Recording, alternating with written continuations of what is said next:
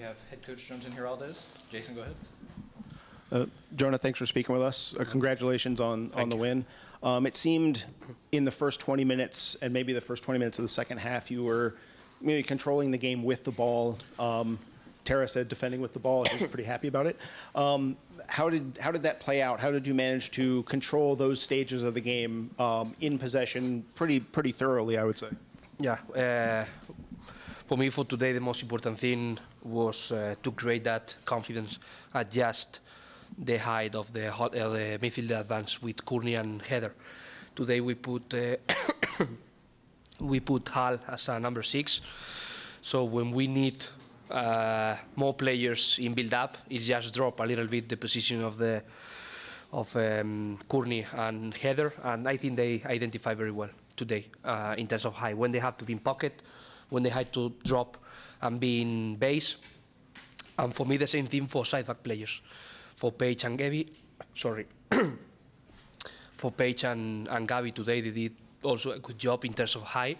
When they had to be low to, create an option to receive the ball. When they had to be high to beat the opposite wing. It just, adjust type of height that the team needs. And today, I think we identify very well, especially inside, what we need to have the control of the game. And out of possession, 2 goals in those phases, Makenna's goal and then Lena's at the end. How rewarding is that to see the team manufacturing goals when, 5 seconds before that, you're not even on the ball? Yeah, I think we create a lot of chances. The first 30, 35 minutes in the beginning of the game, we create a lot of chances. We were not clinical sometimes because the decision to shoot or put the ball into the box was not good enough. But then I think we keep insisting. We were creating a lot of chances playing in base, and after that out directly with the outside players to go forward. So it's very important. One of the keys in the beginning of the game is try to connect the environment, supporters. In Audi Field, for us, they are going to be very important for playoff. And have a good starting. When you create chances, when you are winning tackles, when you have to celebrate. When you create corners, so. For me, it's a good point to start, to connect the people, because it depends on us. If we create chances, they are going to be connected, more connected. So we are going to need them. They are going to be the player number 12. So I think we had a good starting, and the second half we start really good too. We have to keep going.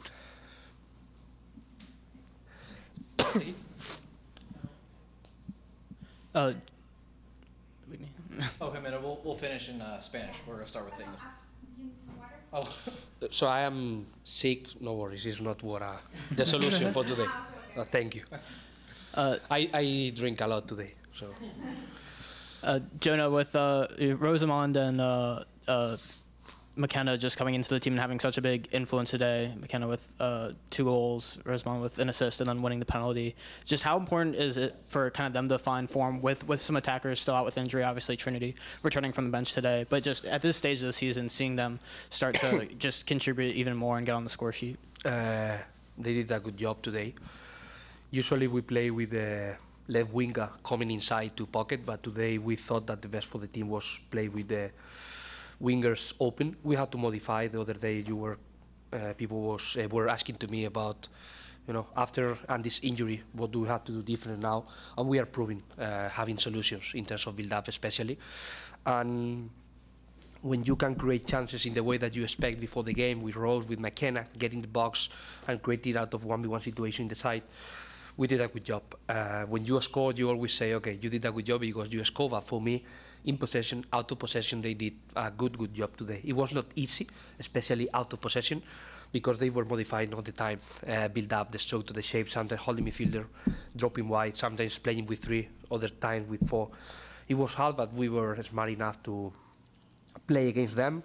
So I need options. Maybe for starting, the last game we were not playing with Trim, but the team is playing very well. So for me, when you have so many players available to compete as they did today, I'm happy for that. And then just making the players kind of reacting to those adjustments. And I know you mentioned coming into the league, kind of viewing this as an opportunity, hoping the players kind of viewed it as the same way. Just how did you see this team kind of come together and put on not just a result, but a kind of comprehensive performance today? In a time where you're coming home after a 3-game road stretch and kind of important to generate that momentum entering the playoffs. Yeah, we were playing the last 3 games in a row away, and today, after the game against Orlando, I was speaking about that game that we did. For me, we did a good job, and we had to keep believing in the way that we are practicing in training session, in the way that we are competing as we did today, and having a good starting. For me, sometimes it's about the mentality. How can you face that after bad news? In the beginning, August and September, I was remember, okay, too many good news, right? Now, when you have bad news, you have to face your best and give your best. It's just not about have intensity. The players have intensity. It's about the mental preparation. Keep respecting the game plan, giving your best in each 50-50. Keep insisting, especially when we play at home, because the supporters, we know that they are very important. We did nothing so far. We need to keep building, and the next week we are going to have a tough game against Chicago, so this is the way that we have to face again Chicago. Coach, this team started very well, has maintained consistency all through, are in the playoffs. You have experience of building championship teams. Does this look like a championship team to you? And what kind of levels do they have to hit to bring that championship back here? We need to improve. We are not going to win if we just play as we did today. We have to keep building. I think in the first half we did that. It was not perfect because we had lack of decision, especially in the last 30 meters. Sometimes we shot when we had to make more passes. Sometimes we put the ball into the box when we have other passes to be more compact and be aware for the second ball in case of that we lose the ball. And the second half, they create chances. They create 2-3 clear chances. So we have to analyze after the game what we did in the right direction, what we have to improve, and face the week as we always do. This is a good job, but we have to keep improving on that. And now we have a clean week to keep practicing in trainings, everything in terms of soccer and game plan, and prepare the team for the future. I never like to say when you win, okay, you did a good job. When you win, you have to analyze what you did bad and put a focus on that, especially in the week. For me, I always did on my past. It's my methodology. I consider that that's the best for the team. Just not pay too much attention to the result. For sure, we are here to win, but we have to improve the individual performance and the collective performance. So the next week is going to be the same week as we did after the Orlando's game. And how important is getting home field advantage for you and your team? It's very, very important. When you win, when you get 3 points, when you score 4 goals, when you create, I think, around 19 shoots during the game, you have to celebrate the victory. And we have to share in the end of the game with the supporters, signing and taking pictures. That is very important because when you are training so hard in the way that we are training, and after losing the game and after Andy's injury, we need good news. So show the performance that we showed today is going to give us the confidence that we are going to need for the future. Thank you. Go back to Peyton.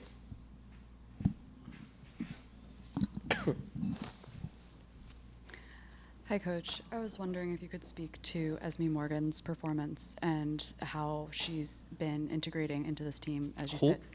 Esme Morgan. Okay. Has been in a few places across that back line.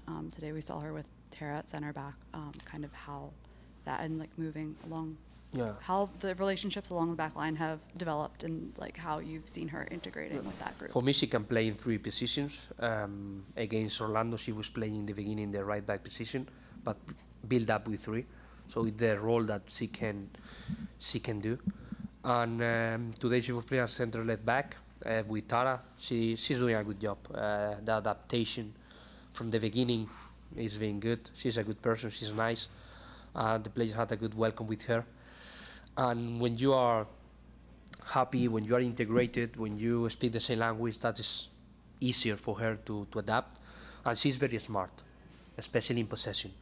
build up situations. She commit mistakes, but she's not committing a lot of mistakes doing build up. So that's very difficult, especially when you try to play inside.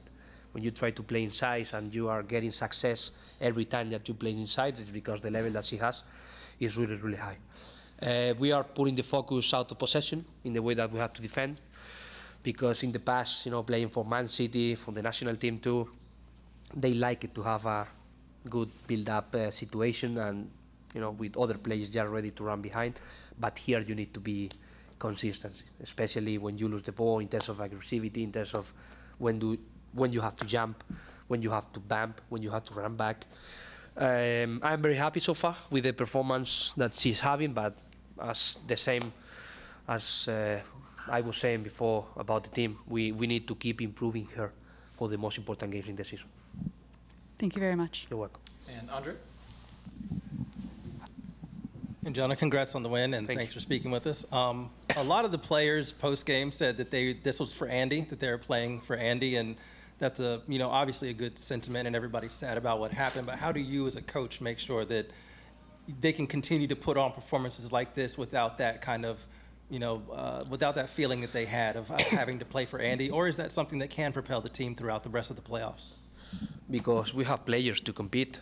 We have important players. For example, Heather and Courtney, they did a brilliant job playing in pocket and base. Hal had a different role today, playing as a 6, and she did a perfect job for me in possession and out of possession. We have other players available to modify their role. What I like, usually when you are living in a complex system, as a human being, as an athlete, you need to occupy now different build that we are not going to have with Andy. We need that leadership with other players. We need to have a good communication because we don't have Andy. So other players need to make a step forward in terms of tactical planning. The same thing. We need other players now take the responsibility in possession and out of possession to make sure that we are feeling comfortable, because we train for that. I never like to, when you have your starting 11 and you are always using the same starting 11, when you are not giving too much confidence to other ones. But I think so far personally, I was giving too many chances to other players to play, because you never know. If you are going to play, Lina, for example, only played 10 minutes, but she scored the last goal. Makenna was not playing the start in the last games, but today she played and she scored two goals. So we need the whole team to keep competing until the end, because you are not going to win with just 11, 12, or 13 players. You are going to win with the whole team. And you mentioned it in your response there about Hal playing in the 6th position. She played that a lot at Clemson. I watched a few of her games, and it looked very similar to what she did, kind of staying back and facilitating play. How would you assess her game, both in possession and out of possession? She doesn't have to run so much. She has an amazing energy, and sometimes she needs to be just waiting for the ball. And today, especially, she needs that, be between the other striker, just behind them, be ready to be an option to receive, scan before receiving the ball, to play 1-2 touches, because it's a dangerous position if you lose the ball. And especially because we have Heather and Courtney close, just dropping.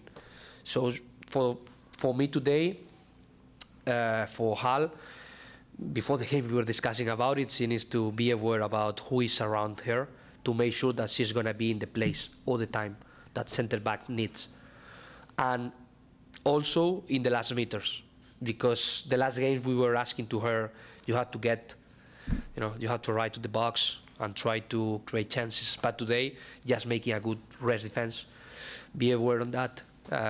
How you are in a good position. If we lose the ball, how can we regain the ball possession?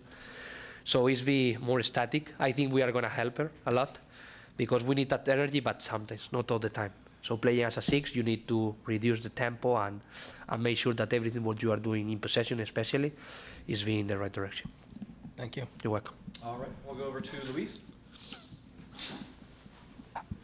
Coach, buenas noches, felicidades por la victoria. Gracias. Quiero que me hables un poco, lo hablamos la otra vez en Zoom y me habías comentado que venían unos cambios, ¿no? Que tenías que hacer un ajuste por la falta de jugadores. Quiero que me hables de esos ajustes que hiciste en la noche de hoy y con qué sensaciones, ¿verdad? Y con qué aspectos positivos te quedas del partido de esta noche. Bueno, hemos cambiado la estructura en ataque y también en defensa. En defensa más obligado por cómo jugaban ellas, sobre todo en inicio. Pero a nivel ofensivo por la disponibilidad de las jugadoras que teníamos. Hoy hemos jugado con 2 extremos abiertas, que eran Makenna y Rose. Hemos jugado con una jugadora en base, 2 jugadoras en cuadrado, y creo que hemos estado bastante bien en ese sentido. Esta adaptación para el día de hoy necesitábamos por el perfil de jugadoras, por el tipo de partido que teníamos delante, jugar como hemos jugado hoy. Creo que la lectura es positiva. Hay cosas que podemos hacer mejor, por supuesto, pero mañana será día ya de analizar el qué para poder mostrar a las jugadoras y seguir creciendo, evolucionando como equipo. Háblame de rendimiento de Makenna. Esta noche, ¿verdad? La pusiste de inicial y te respondió con 2 goles. Y lo mismo que has dicho siempre, ¿no? Las jugadoras tienen que estar claras que con la falta de jugadoras todas tienen que estar disponibles para competir porque en algún momento tienen que salir a la cancha. Sí, ha hecho buen partido, no solo por los goles. Creo que el primer gol que marca es de una buena fase defensiva. Le pedíamos que saltase a la central externa y ha identificado muy bien y ha podido interceptar ese balón. Por tanto, no solo quiero destacar o premiar, sé que el MVP normalmente se le da por, ¿no?, quién marca más goles, quién es la más determinante, pero yo quiero destacar la fase defensiva. Ha hecho un muy buen trabajo, lo que necesitábamos para el día de hoy. Y todas las jugadoras que vienen del banco son importantes. No es un tópico, es una realidad. Necesitamos todas las jugadoras porque nunca sabes cuándo vas a jugar y todas tienen que sentirse importantes. Hoy otras jugadoras han tenido la oportunidad y bueno, satisfactoriamente hemos conseguido la victoria. Coach, pues es realmente admirable el día de hoy. Sabemos que no te sientes bien, pero te llevaste este 4-1. ¿Cuál es la mentalidad que tú tienes al entrar a enfrentarte en un partido que ya están ustedes llegando aquí a los playoffs? ¿Cómo es que tú te preparas mentalmente para estar preparado para esta batalla? Pues siempre con optimismo, con motivación, e intentando anticipar todos los escenarios que puedan suceder durante el partido, intentando acertar con el mensaje que le doy a las jugadoras, intentando acertar en la alineación, en los cambios, en la lectura de lo que está pasando en el partido. Creo que es importante estar concentrado antes del partido, durante el partido y también te diría después del partido. Hay que celebrar, pero no tanto. Hay que celebrar porque conseguimos una victoria, pero mañana tenemos, siempre digo, 24 horas, ¿no?, de celebración o de tristeza en función del resultado, pero ya remontar y volver para seguir entrenando y seguir compitiendo. Hasta ahora estamos bien porque estamos en esa segunda posición que nos da ventaja. El primer partido de los playoffs lo jugaremos en casa, pero queremos más. Es un equipo ambicioso y creo que es lo que tenemos que transmitir. Hiciste el cambio y entró Silano. ¿Qué opinas de ese último gol que ella hizo? Bueno, siempre nos da mucha intensidad, mucha energía. Notaba el equipo que ya no estaba recuperando tantos balones en campo contrario y creía que nos podía dar un poquito más. Makenna ya estaba cansada, Hachi estaba bien de piernas, la notaba fresca para seguir defendiendo y para seguir corriendo. Y Lina nos da eso, nos da mucha intensidad, mucha energía. Sabes que en situaciones de espaldas puede recibir. Ha estado lista, identificando ese balón que ha recuperado. Estoy muy contento por ella, porque no es una temporada sencilla por los minutos que está teniendo, pero siempre está con buena cara, con buena actitud, siempre ayudando al equipo, buena compañera. Tiene un comportamiento ejemplar y estoy muy contento por el gol que ha marcado hoy.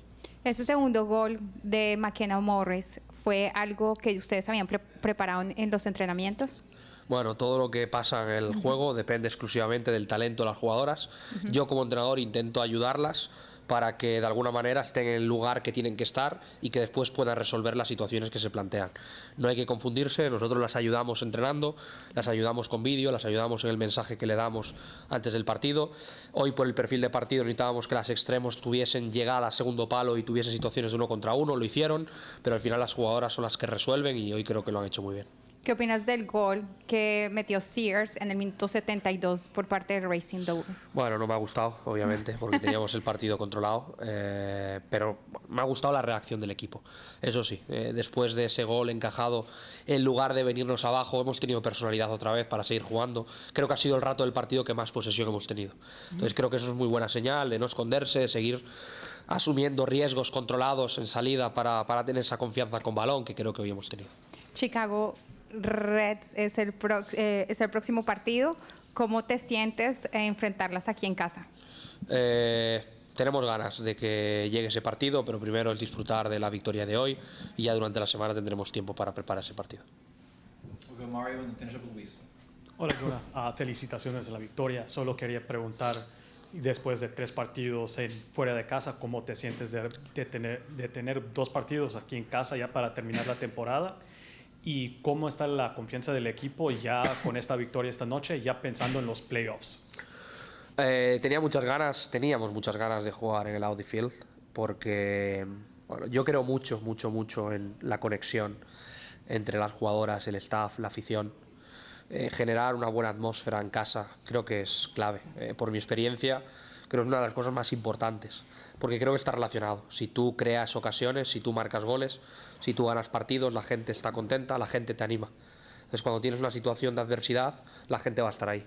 Y creo que hemos tenido muy buena entrada hoy. Hemos entrado muy bien al partido, hemos creado muchas ocasiones, hemos marcado goles, la gente creo que se ha divertido. Por tanto, bueno, el hecho de jugar en casa nos da eso, que podamos seguir conectando a la gente. Para mí es fundamental. Creo que se están consiguiendo cosas importantes. También desde marketing se está consiguiendo que la gente venga al estadio. Se está haciendo un buen trabajo en todas las áreas. Y las protagonistas tienen que darles motivos, ¿no? Como digo yo, cada semana para que la gente siga viniendo al estadio, siga disfrutando, siga apoyando al equipo, para que juntos podamos conseguir cosas importantes. Hablando de la conexión con la afición, ¿qué es la importancia de tener partidos de playoffs aquí en casa, ya jugando enfrente de tu afición en esa etapa en este tipo de juegos? Bueno, considero que siempre tienes algo de ventaja, por eso al final clasificar lo más arriba posible nos va a permitir eso. Y ahora mismo dependemos de nosotras, en función de cuántos partidos queremos jugar los playoffs en casa. Creo que es un punto muy importante a tener en cuenta. Pero a mí nunca me gusta poner la mirada más allá de un día vista. Ahora mismo es disfrutar de este partido y mañana prepararnos para el siguiente partido. Creo que sería un gran error por mi parte pensar en los playoffs. Ahora lo que hay que pensar es seguir mejorando como equipo. Cada jugador a nivel individual, ¿qué nos puede dar? ¿En qué podemos mejorar? ¿Con balón? ¿Sin balón? Creo que esto es fundamental. Creo que pensar en los playoffs te distrae. Entonces ahora mismo es tiempo de disfrutar, pensar en el siguiente partido, que es el futuro cercano. Ahora mismo para mí es lo más importante. Gracias. Nada. And Luis, wrap us up. Coach, me había comentado, ¿verdad?, sobre la mentalidad de que el equipo tiene que estar preparado para el momento en que se ha llamado. O sea, hemos hablado muchas veces de la mentalidad que le ha implementado este equipo, ¿no? Desde el área del juego en la cancha, desde el área mental, ahora en esta área también. O sea, qué tan importante es dejarle saber al equipo, a todas, que todas son importantes y que cada cual va a tener una noche especial. Entrenando. De la manera que tú entrenas, pues luego vas a tener más opciones que en el partido, lo afrontes de la manera que toca. Me gusta mucho que la atención el día a día esté en el entrenamiento, en qué quieres trabajar ese día, cómo puedes mejorar, competir. Y después, pues competir también en otras cosas. Ya no es solo jugar bien, es ser inteligente, ¿no? Cuando hay un saque de banda, un balón dividido, cómo provocar una falta. Bueno, hay cosas, ¿no?, que entre líneas pues también podemos mejorar en temas de ser competitivas y que estamos trabajando también. Al final, cuando analizas el juego, lo tienes que analizar en todas sus vertientes. La jugadora depende no solo de cómo esté físicamente, depende de la posición en el campo, depende a nivel emocional cómo esté, de cómo gestione sus emociones, depende de muchísimas cosas. Intentamos, pues con toda la gente que estamos trabajando alrededor, pues que las podamos ayudar para que pueda rendir después en el partido y que podamos disfrutar como hemos disfrutado hoy.